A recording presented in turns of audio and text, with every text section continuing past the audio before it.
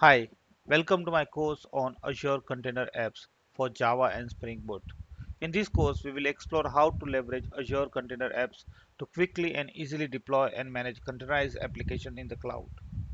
With Azure Container Apps, you can focus on developing and deploying your containerized application without having to worry about managing the underlying infrastructure.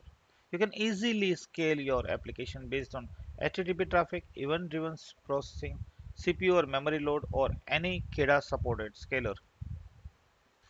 In this course, we will cover topics such as getting started with Azure Container Apps, deploying containerized applications, scaling your application dynamically, managing container app revisions and lifecycle, splitting traffic across multiple revisions of an application for a blue-green deployment or A/B testing scenario, providing internal ingress and service discovery for secure internal-only endpoints, running container from any registry, public or private, monitoring your application with Azure Logs.